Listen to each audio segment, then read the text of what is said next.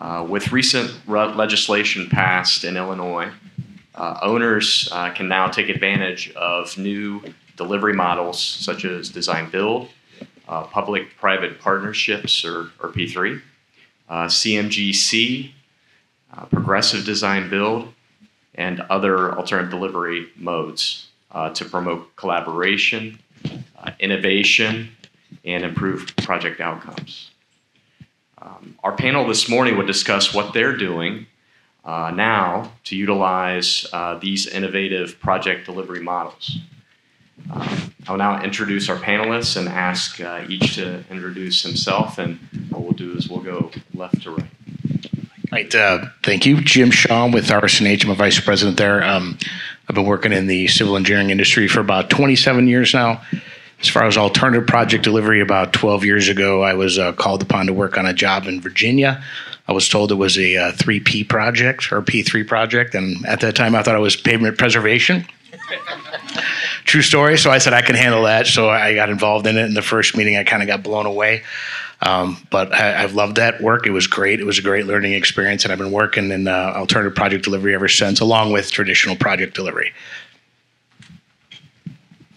Hi, good morning, everyone. My name is Neil Adams. I'm with the Office of Planning and Programming, Bureau of Innovative Project Delivery, where we look beyond the traditional way of design, bid, build. I'm accompanied here with Mike Sturck. He is our bureau chief, and I'll let him introduce himself. That's a triple introduction. Jim, I made the same triple P error back earlier in my career. Thought it was a pavement project, but got in over my head on that one. So Mike Sturck, Bureau Chief for Innovative Project Delivery, new-ish bureau at IDOT to take on this new challenge to us for alternate project delivery. So looking forward to talking with everybody. All right. I'm Russell Petroviak. I work at the MPO for this region, CMAP, Chicago Metropolitan Agency for Planning, and I'm in the capital program development. We look at all kinds of ways from mainly traditional to any kind of way for bundling to any way we can get a project basically built and get it through the NEPA process. Thank you. Good morning, everyone. I'm Mike Wicks. I'm a deputy chief in the engineering department for the Tollway, the Illinois Tollway. I have 42 years of experience as a civil engineer, with probably less than a year in design build or all the alternative project delivery methods we are currently being allowed to perform here in Illinois. So we're very excited at the Tollway to start this process, and as you'll hear in our discussions today. Thank you. All right. So I want to thank the panelists for their participation here this morning. So let's just get right into the discussion. So first question. So it's well known that Illinois is one of the last states to adopt innovative project delivery methods. What is industries, and let's just kind of focus both on owner and private sector, what's the industry's biggest fear in rolling out an innovative project delivery program, and how does each agency plan to address this? Well, I guess I could start with, I think one of the big fears is the kids call it today is FOMO, right? Fear of missing out. And there's some real fear in that, and it's founded in mostly in design build, right? Because the perception is that a lot of big firms dominate that market, and there's a lot of mid-sized firms or DBE firms or smaller firms that are trying to figure out how do they get into it. And there's a real issue there. Now, there are other opportunities within the programs that are being developed by both the Tollway and CMAP and IDOT with regards to standard engineering practices and getting involved in many different ways in outreach programs. I'll let them speak to what they're doing about it, but I think that's probably the number one issue right now. Go ahead. Well, for IDOT, as well as the Tollway, we obtained recent legislation that allows for alternative delivery. Those delivery methods include CMGC, design build, and progressive design build. That's in addition to our already existing P3 legislation that's been in place since 2011. So we now have the whole gamut of alternative delivery methods beyond the traditional way.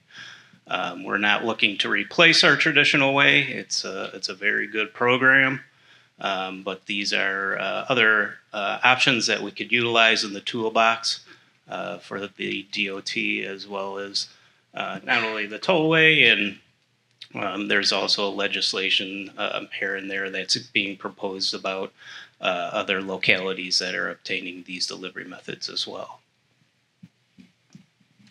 When I first got, we have the privilege of having a heads up on what the questions are going to be, or at least generally what they're going to be. But when I glanced at this question, the first thing that came to mind, I equated it to worrying about what you're going to get for Christmas. Christmas is a good thing, and good things come in small packages and big packages sometimes. But it's wonderful that it's here. I mean, the biggest fear is the same as any complex project or projects. It's being organized and prepared and not deliver it. We have a tremendous backlog of experience to build on from the other states that have led the way ahead of us. But I am looking forward to opening that first Christmas present in a couple months. On the planning side, on the project implementation side, we probably have a little bit different appreciation for what we would call innovative project delivery. Most of these have been around my entire career. I've been doing this for 20 years. I haven't seen much that we haven't tried or attempted to do before. What we sometimes run into challenges, though, is more on things such as right-of-way, the early phases of development. So we've tried to, at CMAP, do a bunch of PELs, especially for grade crossing, grade separations. Some successful, some not. We tried to expedite going from phase 1 to phase 2 through things like Section 1440 and some other, stuff on the technical side. So on our focus, and in talking to people who implement projects in our area, maybe not as much IDOT on the large projects because those are kind of unique, but we're looking at the holistic. We have 2,000 projects in our TIP. How do we get processes that work for not just the big projects, but for the pavement project that you guys started with, and everything in between? That's kind of one of our focuses, and that's where some of the impediments, whether it's the QBS process, whether it's some of the other things that we're trying to navigate through are kind of challenges. So what we're trying to do is work with existing processes and find out, are there ways to create more efficiencies? Where are the current roadblocks? What are things, sometimes, to be honest, a lot of it's just staffing. Or, in our experience, if you're going through the right-of-way process, you can just add 2 years to your project every time. So it's also scheduling and knowing things, how the process is going to be played out, and then planning accordingly based on that information. I don't know, just because I'm sitting here at the end, that and I work closely. The tollway is working very closely with IDOT in developing our alternative delivery program. So you may hear a lot of ditto from me today. But one thing I do want to point out, we do have very capable consultant designers here in Illinois, who design our projects and perform construction inspection. We have very capable contractors who build our facilities. And so that part doesn't scare me as much. And really, fear isn't the issue. It's more of just anticipation. But we are going to have a challenge at the tollway because we do design, bid, build our traditional way since we've been at the tollway. And so this is a new process. It does have some differences during the procurement phase. So that will be a challenge at the tollway, I'm sure at IDOT as well. But something we're all excited and we're ready to go. So Neil, you had mentioned that current Illinois General Assembly legislation was passed in 2022, and that really paved the way for innovative project delivery. So new delivery methods such as design build, progressive design build. You mentioned the P3 had already been passed, but then also CMGC. Those are the various tools in the toolkit that are available for use on infrastructure projects. So really the question is going to be, how will each of the agencies select which delivery method is most appropriate, and what project parameters will you assess in the selection process? Yeah, and you have to look very closely and make sure it's a good fit, whichever delivery method you're selecting. It's got to be the right project. For example, I've been dealing with the P3 realm for the past few years, but with these other delivery methods. You have to do your due diligence as an agency, qualitatively, quantitatively, looking at the funding options, if there's financing involved with that. So you really have to do your background information to make sure that you're selecting the right delivery method. Because if it's not the right delivery method, it's not going to work out well. That's it's a lot of work up front on the planning and programming side. I will say that, and yeah, I don't know if anybody else has anything to add. Maybe just add to that. Yeah, we're a bureaucracy, so there's a process assigned to it. So we've been working diligently over the past several months to build that process, to build it into how we do work on a day-to-day business through development of manuals and guidelines, and then implementation of administrative rules. So that'll all be clearly laid out to the folks who want to participate in the process. But it is a two-step process where it's first identified in our multi-year program. We work very closely with the districts to establish those lists, and then the projects are identified as a potential of being able to go to innovative project delivery. And then the second step of it is vetting exactly what delivery method is appropriate.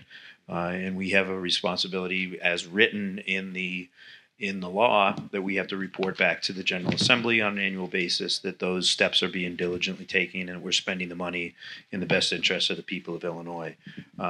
So it's documented. It's a useful tool. As Neil said, it's a bit of work to get it all sorted out. Jim can attest to that, who's our chief consultant on pulling together the program.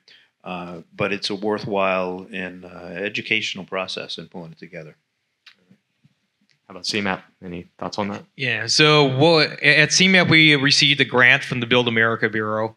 And one of the things that we're doing with that grant is trying to develop, like I said, we're looking at things from the local level all the way up through the tollway and IDOT checklist or some sort of flow chart or something like that, so that folks can look at their project, put it through some sort of template that we've developed, and maybe find the appropriate alternative delivery method that works for them.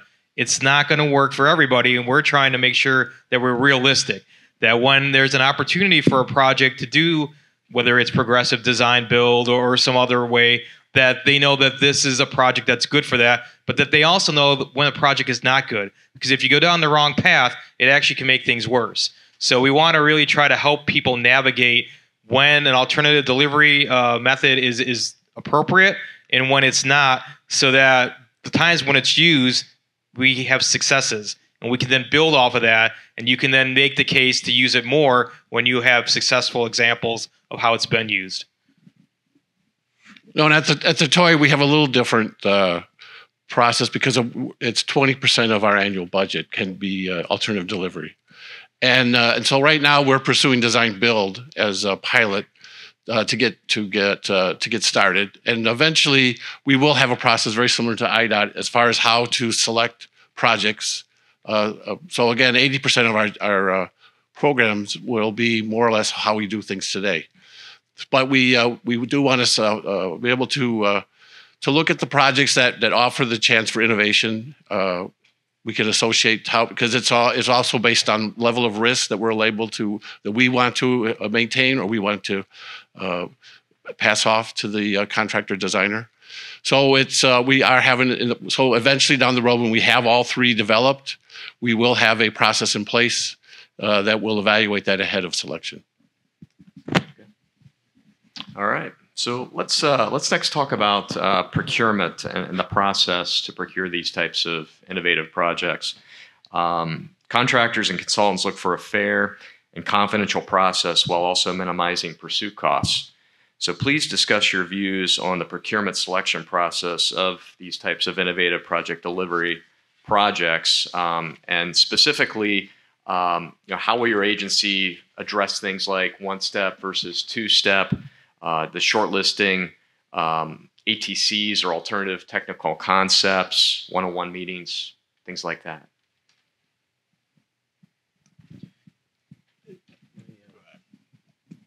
Jim's a consultant, so he has the biggest, the most skin in the game here. Jim, why don't you take a shot at that one? And I'll agree with you at the end, hopefully. Thanks, Mike. I appreciate that. So there's a lot to unpack there, right? And I think what I'm not going to do is answer from the agency or owner perspective with regards to how some of these things are going to be procured, but I'm gonna be a consultant right now and talk about how consultants can get ready for these type of projects. And I don't think I'll just say I don't think we're going to see anything out of the ordinary with regards to procurement. But as a consultant, I would caution other consultants to make sure this is something you're interested in and want to do. Make a good, sound business decision before getting into this. It does take your A team. You know, you mentioned stipends and ATCs. It does take an investment, particularly on the design build side, with regards to getting into this. Sometimes you're making that investment and not winning the project. Sometimes you win the project and do very well. You know, again, with regards to a consultant perspective, we do like to see a two-step process in these for progressive CMGC and design build, with the qualifications-based selection being very important to us. And then obviously in the design build realm, you're going to get into a more competitive process, right? You're going to compete with other teams, which can be a lot of fun. But again, you know, there is cost required, and as a consultant, you will have to put forth some of your own money to do that. I'll let the other gentleman talk about stipends a little bit, but we do look for a reasonable stipend program. We look for something that is respective of the effort that goes into it. So we understand that when a project is not too complex, first of all, it might not be a good candidate for alternative project delivery, but the stipends might be lower. But if there's a large effort and a large amount of innovation that is required, we'd look for that stipend to be higher. Alternative technical concepts. I'm trying to hit all these. That was a heck of a question. You know, they're great. They're part of the process. Again, this is more design build focus. Probably the most fun part from the consulting engineering perspective, but there's also a lot of costs that could put into that. So that's where that stipend and again, making good sound business decisions with regards to how many ATCs you're going to put forth, and then having a good process in place, which I believe we've discussed with both the tollway and IDOT with regards to limiting the number of ATCs and how we could get feedback on them and how they're scored, so that you know, consulting or design build teams aren't just out there generating dozens and dozens of potential changes that just won't go anywhere. So I said a lot. Please. Well done, Jim.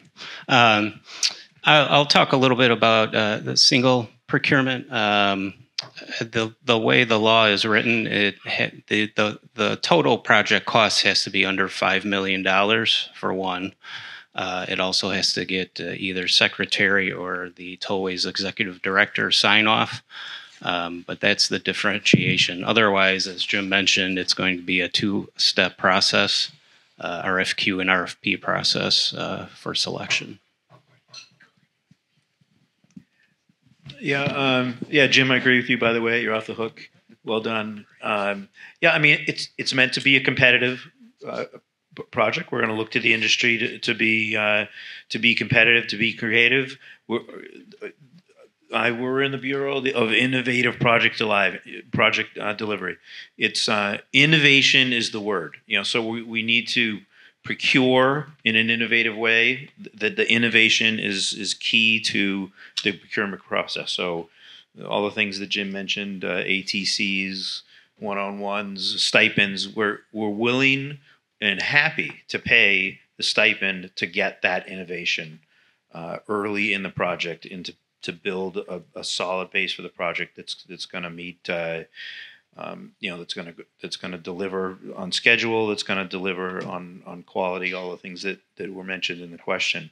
But innovation is the key. So, you know, set your dials to innovation when you wade into this pool, and you will be successful. I don't really have too much to add here, other than, you know, while innovation is the key, from the CMAP side of things, when we are looking at, you know, thousands of projects, it's consistency, replicable. So if something is done in one project, is that a one-off, or is that something that we can take and then apply to another project? Well, I think we're very interested in being able to use some of these innovative processes and see how transferable they are to other projects, so that we don't have to reinvent the wheel every time we go through what is called the innovative project. This is one of those ditto times, I guess. But no, I do want to say this is the ATCs, the stipends, the one-on-ones. That's the new stuff that we are going to be performing during the procurement phase. And so we are we are currently developing how best to handle this. They will be mostly project specific. Stipends amount will vary depending on the type of project that we're doing for design build. And as we move further into this program, we'll be able to have a better idea just how to accomplish this. But right now, we're working with each other to come up with some ideas of how to pursue it. So if I could add one thing, I think something that lost in the question when I reread it, fair and confidential you mentioned. Those are the foundational pieces of an alternative project delivery program. We need to make sure that our owners are selecting the appropriate firms based upon their qualifications and their approach, and that all that information, that investment that those teams are making into these projects is done confidentially and again, fairly. It's a very, very foundational piece of that. So. Yeah, and just maybe one quick follow-up question as well, because Mike, you were talking about innovation, and I think all the panelists were discussing stipends. Maybe for you, Jim, based on your experience, what kind of range of total install cost are you seeing for stipends? So again, I think, we've seen stipends determined a lot of different ways. Some do it as a percentage of total project cost. I think a range, it really varies greatly. But those stipends are out there to attract those teams to the game, right? And they're also meant to help compensate them. I think the best process we've seen is one that considers, we're on a lower value or lower total dollar amount. Let's call it a design build project because that's where you use stipends. So if it's a $100 million project, we don't want to see, 2% of that or 0.5% or percent. It needs to be a little higher. Whereas when the project value gets higher, it becomes a lower percentage. So there really is a sliding scale. It's almost like a flow chart that you have to use to get there. But it's not intended to compensate the team entirely. But really, it's, I think, Mike, innovation. It's meant to incentivize innovation. And then when the stipend is paid out to those teams who are not successful, that the owners get to own and then utilize that intellectual property that's been developed. So as a consultant, the general answer is it's never enough. But I think if we could all just arrive at a fair amount that, you want to have teams that are competing and getting skin in the game, but not, we don't want anyone to get hurt. So, as a fellow consultant, great answer. I appreciate that. Okay, so next, on the topic of risk management, innovative project delivery provides the opportunity to evaluate and distribute project risks differently. Notably, in the CMGC and progressive design build world, owners get a peek behind the curtain and see how design build teams identify and allocate risks. How do you plan to distribute risks between owner and design build team? And any specifics that come to mind where you want to own the risk? And conversely, can you think of where you plan for the contractor to own the risk? Maybe we'll start with obviously the owner. Sunil, if you want to take that one. I don't know if you want to go and explain the differences between CMGC and the other two delivery methods first? Sure, I could touch on that real quick. So I'll just run across the spectrum. CMGC, for those of you who are transportation engineers, it's my perspective, so that's how I'm going to explain it. CMGC is very similar to the current process. The owner will select an engineer through qualifications-based selection and then select a contractor to come and provide early input, some pre-construction phase services. And then you will iterate the scope and fee of the project and come up with a guaranteed maximum price. Sometimes it's lump sum. So there's like a negotiation, there's like an iteration of potential solutions and costs that are associated with it. And then if you could come to an agreement, you'll execute a contract and go construct it. If not, you can go through that process again or kind of boot it out and go through traditional design bid build. Progressive design build is very similar to that. I don't want to get into all the details and nuances between the different methodologies, but that's where you'll have a team where it's not a forced marriage, because CMGC is kind of a forced marriage, right, between the contractor and engineer. It's one where they'll come in as a team and compete, and you'll select a progressive design builder. You go through that same iterative process, so the owner gets to maintain a little bit of control, transfer the appropriate amount of risk, and as you go through those discussions, you daylight the risk, you put a cost to it, and then determine, I'll call it risk optimization. You determine who is best equipped to handle the risk, and then that's where the risk is put. Design build is really a different animal. It's intended to shift more risk to the design build team or the contractor generally from the owner, but there's always a cost associated with that. And then the owner is giving up more control, which I think we're going to talk about as well. So I hope that helps. But again, I think I'll try and answer this question a little bit. Risk optimization is the term we use. It's hard to put a generic answer to that with regards to what you would look to transfer. Contractors are very, very good at handling risk and appropriately costing it.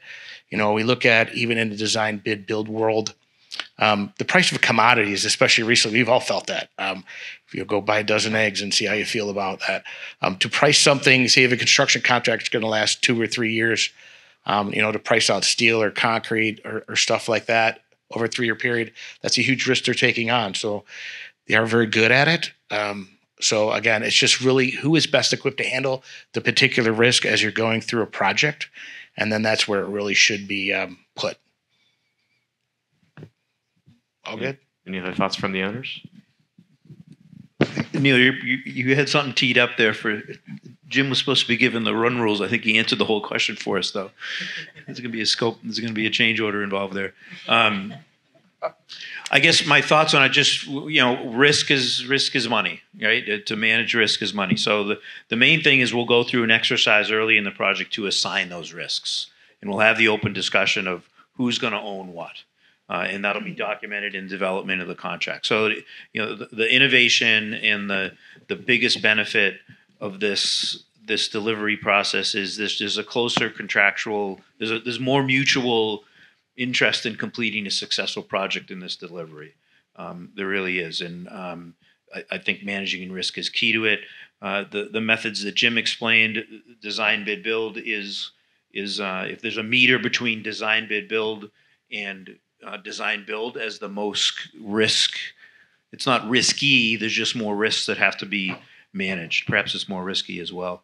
So there's a meter that just has to be monitored there, and it has to be priced appropriately. From the department's point of view, a few of the things that we will continue to own through the process is right-of-way acquisition and probably a bulk of the phase 1 type activity through a consultant. We don't want to throw those things onto the pile right away because they can have a big impact on schedule, which schedule equals money as well. So for the time being, we'll probably manage the bulk of those and then lean heavily on the technical delivery and constructability delivery for the projects. And Neil, did we answer you're in the sandwich here, the answer sandwich? Yeah. Anything to add in the middle there? No, I think you both put it well done. It's very much a negotiated scenario where you're sitting down and talking about each one of the risks. There could be hundreds of risks involved with a project, and you're going through each one of those and negotiating, as Jim mentioned, who's in the best position to take on what. Sometimes some of those risks, owners well suited to take care of that and can respond pretty quickly. I think that, and tell me if you agree. Over the years, I think there's been quite a switch from when design build projects, even P3 projects, have been done over the years. There's been more talk about and discussion with private sector about, owners can't be pushing on every single risk to the private sector. It's not a good situation. And I don't know if you want to expand on that, but we're at a pivotal time of sitting down with the private sector and discussing which risks are, who's in the best position to take on what risks. Right. CMAP or anyone? Tollway? Any thoughts? I think they've covered it. Okay. Well, I just want to add it. At the Tollway, we are schedule driven. We like to get our improvements done and completed safely and with quality, and so that is one of the things we're looking at with these alternative delivery methods. This is a means that we can get our improvements done even faster, which means we need to understand the risks that are associated with these improvements and assess them accordingly. Who best to solve them. So there are some, like Mike said. I mean, right away we'll most likely say with the Tollway. probably some of the utility coordinations, other third parties, but still, again, it's project specific, and what we feel that is best handled by the design builder and contractor will assess that way. So in my experience, one of the biggest concerns that owners have when delivering a project through innovative project delivery is a loss of control and decision-making authority during design development and ultimately in construction. What steps are you taking to address this, and specifically ensuring that quality management is built into every step of the process? And I know, Jim, you and I were kind of talking about this before. You want to take a first crack at Okay, if you put a microphone in front of me, I'm going to use it, Mike, so I'm sorry. Yeah, I think that's, I mean, I don't, when you look at alternative project delivery, the quality management is still on the contractor or on the consultant. It's extremely important. Matter of fact, it becomes more paramount. But I would think that the owners would like to see quality plans that are developed with and included in proposals with regards to exactly how that's going to be managed, exactly who's going to do what. I don't think I think you're going to see a lot of the processes that are currently in place from the owners, and they could back me up on this one, stay in place with regards to field work and ensuring that the quality product is developed and it's built to safe standards. So I'm going to let you guys build upon that, if that's all right.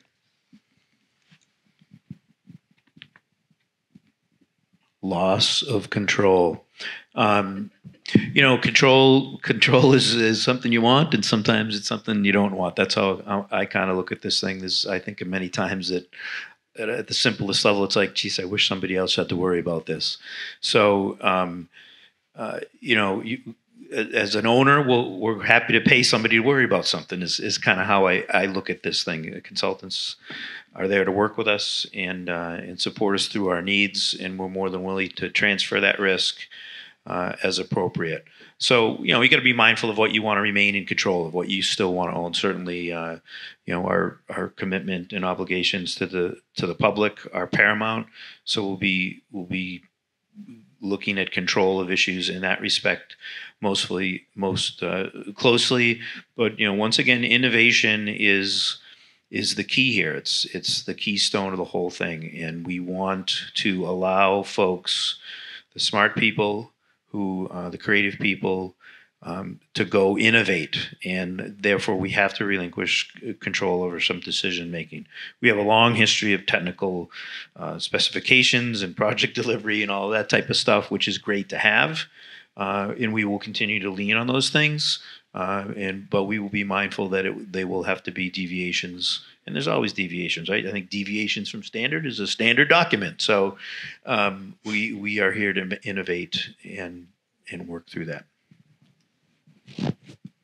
I would say that it's a sliding scale. So early in the project development, you want full control or close to it. You want the end product to be what you started with. So there's a lot that goes into, when we talk about quality, that can be defined in different ways. So there's quality of the construction, there's quality of the workmanship. But in the early phases, quality means something different when you're engaging the public. It means something different when you're talking about economic development or some of the ancillary things that the project benefits might have. So, is it contributing or reducing congestion? Is it touching safety issues? So all of those other things go into the quality of the project at the front end. And then on the back end, I think that many of the agencies are more than happy to relinquish more control to the people who can build something on a desirable schedule, but also that there's accountability. So if something goes awry, sometimes you open the ground up and you find that there was an old gas station that left their tanks there. What are you going to do now, or some other mitigation thing? So then what happens? So as long as there's an accountability and there's kind of defined roles on, the risk allocation, I think that from our perspective, beginning is where we have a lot of say in it, and towards the design and the build, it's sliding more and more towards the consultant side and the actual builder, and less the owner. No, I see the biggest challenge for us with control loss will be during the design. As Mike said, IDOT, so the tollway also has standards, and we have milestone reviews of plans as prior to being released for bid. So this will be this will be a challenge for us, but that's where this innovation. We are trading control for innovation, and so we want to see innovation and encourage it, and so that's what we're going to have to learn, and hopefully that's what we'll see as we pursue forward. Okay. Okay. Next question. I've heard in other Midwest states where the DBE, MBE, WBE community feels that innovative project delivery is really only for the big national contractors and design firms. So how are your agencies addressing DBE involvement, and what types of outreach or training programs do you plan to implement to ensure meaningful DBE, MBE, WBE involvement on these types of projects? I'll go first, I guess. DBE programs are hugely important to the state. I think Illinois has been at the forefront of this issue for a long time, and we continue to make strides in it. So outreach is a big part of it.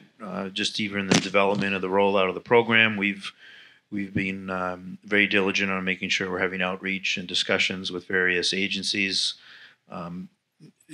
where that is their concern. So I'm happy there. We continue to have training is going to be a big part of this. So let me just put it that way. Training is a key element in our project rollout. So identifying folks both internally and in the industry that will have to be trained and brought up to speed on the new business practices will be important there. I don't believe that it is set aside for the big ones. I think it's a tremendous opportunity in the way we have it set up. There's certainly going to be a design builder or a progressive design builder or a CMGC entity that is its own unique contract. Those can be made up of joint ventures, teaming agreements, or sole proprietors. There are requirements within each one of those contracts to meet both on the design side and on the construction side. We'll have to meet the same standards within those contracts now.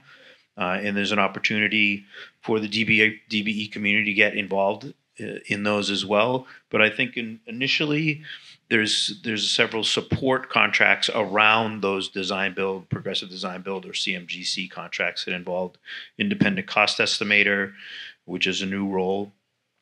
It involves construction administration, construction observation. However, we want to say a construction administration, which would be very, very close to our traditional means and methods of delivering that, with variations in the method of payment, of course, because we'll be dealing with lump sum and or guaranteed maximum price delivery, but there'll still be the great diligent work of measuring, determining compliance with plans, lines, grades, specifications, and all of that type of stuff. And then lastly, there's an owner's rep or an engineer of record, depending on the delivery. So those opportunities will still have the same, they're basically the same program we have now in the DB community is delivered, that they can be competitive, creative in those environments. So I feel that we have it covered initially. There's always room for improvement, and of course we acknowledge that things are always adjusted to as they develop. But I've been encouraged by how the opportunities have presented themselves. I'd just like to add at the tollway, we agree, and we have a very robust DBE and veteran-owned small business requirements for both design and construction, and we currently are seeing some pretty good efforts with our design bid build contracts. We plan on carrying most of that over, probably all of it over to the alternative delivery systems. So we anticipate a lot of opportunities for those in disadvantaged businesses as well as the veteran-owned. And we've internally have been working with our Office of Business and Workforce Diversity. They look at all the Fed law as well as the state laws with regard to DB involvement, and we work very closely with them in how this would get rolled out. Yeah. Okay. So recognizing that innovative project delivery is new to the Illinois market, what types of industry outreach are you making to seek input and create awareness and support? And then, Mike, you were kind of touching on this a little bit, but what type of trainings internally at the agency level are you having with your staff? Because this is, obviously new delivery, just to help in terms of, creating success internally in delivering these types of projects. Yeah, I can start with that. Yeah, so for as far as outreach, we've been on an internal listening tour. We've called it. Jim and I joke about. I used to be a musician. I guess you're never not a musician, but I've played in various bands over there. So we sort of jokingly been called this the World Tour. We haven't made the T-shirts yet, but we've certainly. And I don't think we're going to be able to sell them either. But we've been out there, so we've gone. We put it on the road. We have gone to each of the districts or combined districts. In a couple of the cases, I've rediscovered how big of a state Illinois is. When you look at from north to south and traveling it in the springtime, you realize it's snowing in the north and the wisteria is out in the south. So it's a big state, and there's a lot of territory to cover. We have diligently and proudly, meaningfully reached out to the folks internally. We've wrapped up that leg of the effort. I think actually we have one more. We have one more left. I think maybe we scheduled a follow up. I'll call it a follow up with our construction group because it's important that we really dial in on the nuances of how this will affect them. The second leg of this thing is an external outreach. So the documents are out right now to industry, primarily through Illinois Road Builders and ACEC, and we've had a couple dozen other specific outreaches for the folks that may have fallen in between the cracks on those two agencies. I think comments are due back on that on June 23rd, if I recall. And so it's been great discussions on this through this outreach. So we've been meeting with groups of 10 or 12 people at a time. We're expecting great input from the industry as well. We've had the great benefit of we work closely with the tollway. We meet once a month with the tollway for routine coordination on issues like this. Mike, I owe you a beer and a steak at the end of this whole thing because I say you've been cutting line through the jungle for us on this one, on a couple ones, getting initial feedback and making it a little bit easier for us following in your wake on the feedback curve. So I'm really proud of the outreach and the feedback that will continue. The second half of what you're talking about was training. We've been doing training for a long time in the department. We haven't developed that program yet. But I think we're learning what that program needs to be as a result of this outreach and kind of determine what the hot buttons are, what people are interested in, what needs clarity. So we'll have both an internal and external, probably a web-based type outreach program, perhaps an in-person session or something like that. But to be determined, and that'll be happening in early fall, I would say, this year. Okay. How about CMAP or the tollway? Yeah. So we work not just with the department, but CMAP has a lot more partners, per se, that we interact with regularly. So we are in constant communication and discussions with the county engineers in Northeast Illinois, with folks at CDOT, with transit agencies, with whomever. So there's a little bit of a broader reach. Industry capacity is a concern that they've raised. Not just the ability to deliver innovative project delivery, but just to your previous question, a little bit of who can do this, how many people can participate, how do we build in this as not just kind of a unique niche kind of thing, but a standard industry wide within our area. So I think that, and Mike knows this, Phoebe, who I work with, we're very interested in partnering with whomever to provide industry trainings. To whether it's just opening up our facilities or hosting or bringing consultants on, we're very interested in making sure that whoever is interested in innovative project delivery has that opportunity. Whether it's IDOT, whether it's DuPage County, whether it's a local municipality, whether it's a transit agency. So we want to bring those opportunities and then distribute them really to a wider audience than perhaps IDOT would be able to do because they have a lot of internal staff that they have to work with too.